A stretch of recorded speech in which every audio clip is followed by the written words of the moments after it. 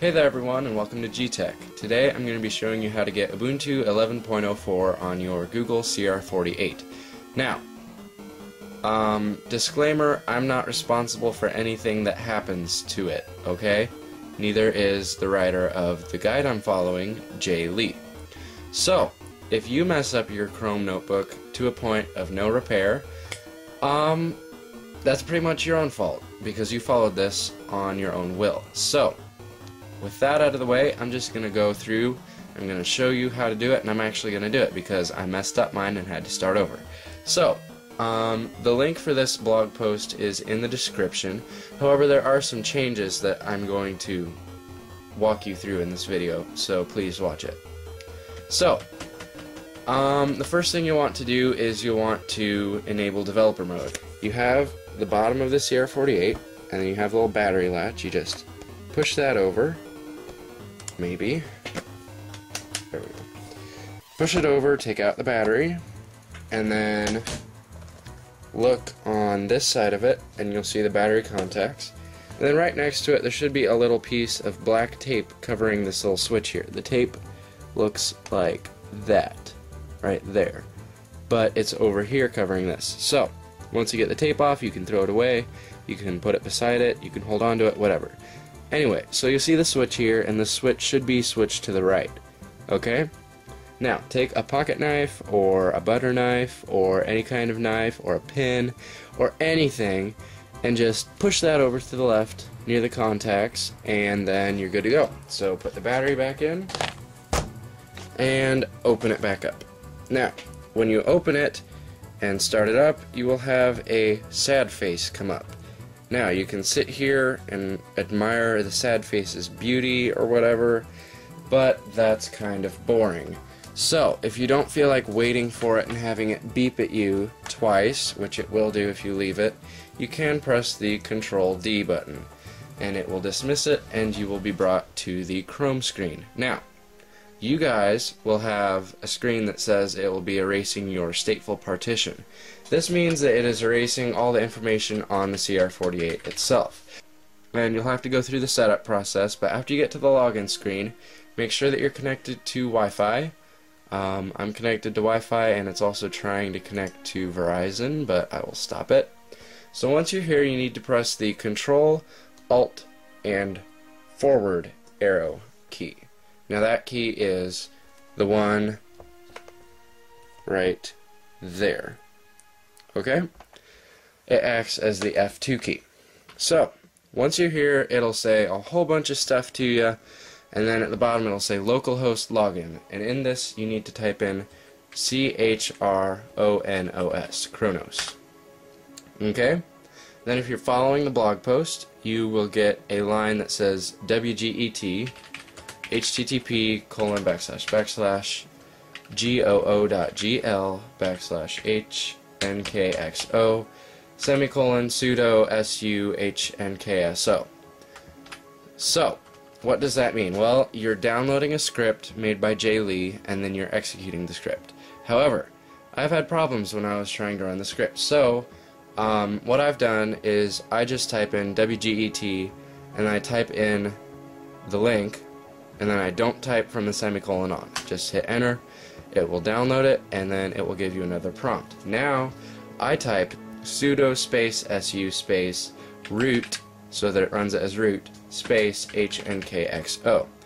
Now, it will ask you what size you want your Ubuntu partition to be. It says 5 to 9, actually 5 to 10, but 9 is the recommended maximum, and I'm going to choose 9. You will want as much room as possible for Ubuntu.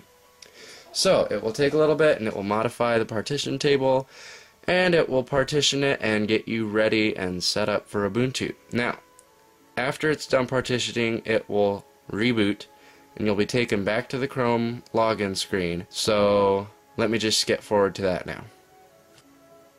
Okay, so we're back, and now it's starting up again. We'll just press Ctrl-D, and your system is performing a self-repair process. Please wait. This will take approximately 5 minutes, so I'll skip through this too. So we're back, and just gonna press Ctrl-D again, and now we see the Chrome screen again, and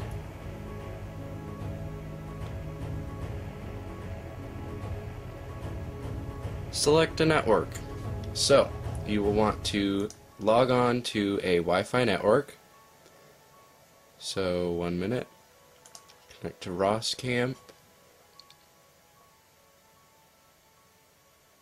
and continue. And then you can accept and continue this. It will check for updates.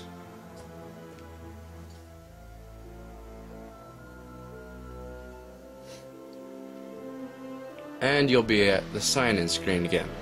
Now, you do not sign in. Just press Ctrl-Alt-Right, and you'll be taken back to here. Sign in as Kronos again. Type in wget space http://goo.gl/hnkxl semicolon space sudo space su space root space hnkxo and hit enter.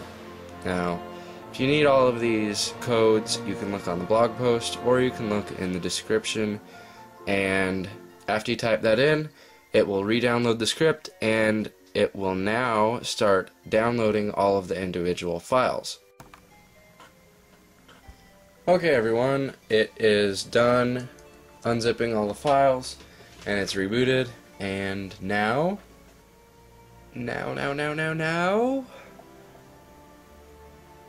maybe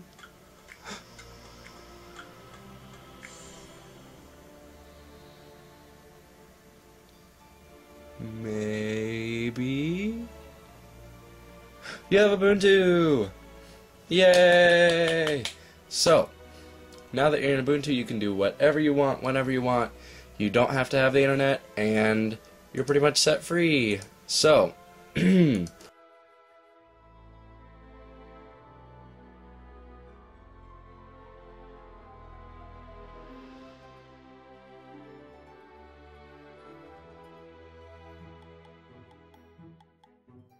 now that you're in Ubuntu, you might be wondering, how do I get back to Chrome?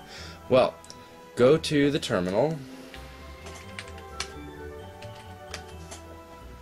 and in the terminal window, there is a code on the blog post towards the bottom that you can enter in here, and it will change the boot so that you boot back into Chrome OS. And then there's another code that you type in Chrome OS that you can boot back into Ubuntu, so you can switch back and forth.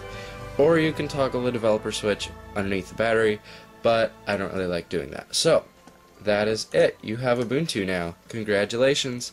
Thanks for watching this video. If you have any questions, if you have any troubles, if you just need help with this, please feel free to comment, email me, Gavin@GavinRoskamp.com, and I will be happy to help you. Thanks for watching. Please check out the blog at blog.gavinroskamp.com, and I hope to see you next time.